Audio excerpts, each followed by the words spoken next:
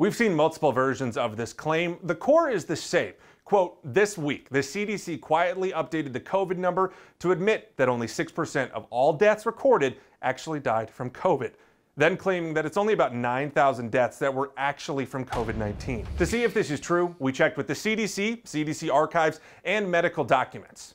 To start, this report on the CDC website. It breaks down data from death reports and says, quote, for 6% of the deaths, COVID-19 was the only cause mentioned.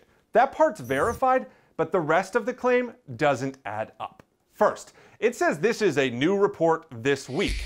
Internet archives show the CDC has been publishing this data for months. Here it is on May 9th. Same wording, same report, nearly 4 months ago.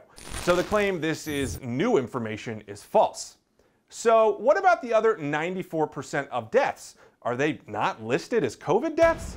Well, the CDC calls these comorbidities, conditions or causes, quote, in addition to COVID-19.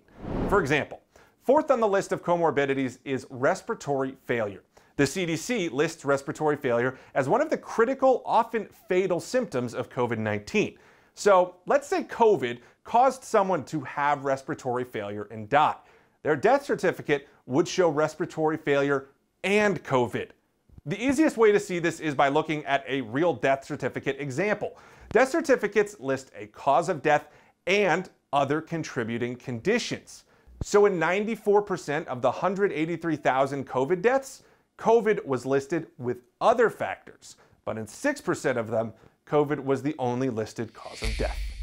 With your Verify, I'm Jason Puckett.